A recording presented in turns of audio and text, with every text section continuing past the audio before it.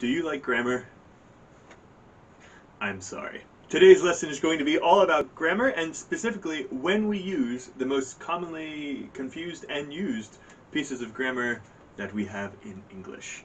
I am Michael and this is the IELTS Grind. Now, if you want to see a general overview of grammar, specifically in the style that Philip uses to teach, please check the video in the link down below. But today we are going to be looking specifically at when we use the present simple. Okay? So, present simple is very commonly used. Do you know when we use it? In what situations? I'll give you, if you would please pause the video, and then please write down when you think we use it. Okay. Because of the magic of video and pausing, we can jump right into it. Did you write down facts? If you did, awesome. Did you write down thoughts and opinions? Perfect. Did you write down habits, routines, and frequency? Okay. These are the primary times when we're going to be using it. What we're going to be doing next is I'm going to give you a number of sentences, and I would like you to categorize them here to my right. Okay? So which situation are we using? By the way, there is some overlap, but let's jump into it. My name is Michael. Which one of the things we listed before is it? Did you say a fact?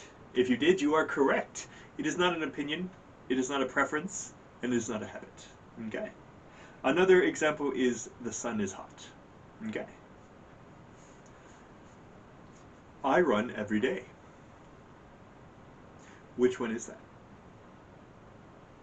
Did you say frequency and habits? If you did, excellent. Here's the next one. Do you believe me? Which one is it? I know, a little tricky because it's a question, but it's still using the present simple tense. Okay. Do you believe me? This is an opinion. By the way, do you believe me? No? Understandable. Next up. I'm not married. Which one is it? If you said a fact, congratulations. How about this next one?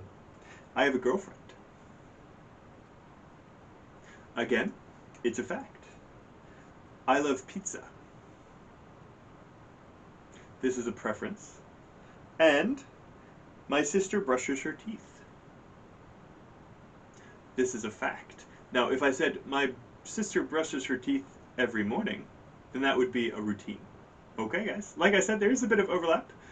In future videos, we'll be giving you more practice, specifically with the changing of the verbs for the tense, you know, with the first person singular versus third person singular. And our next video is going to be all about everyone's favorite, the present perfect. Alright, guys.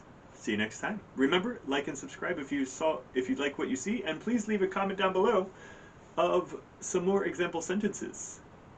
Good luck.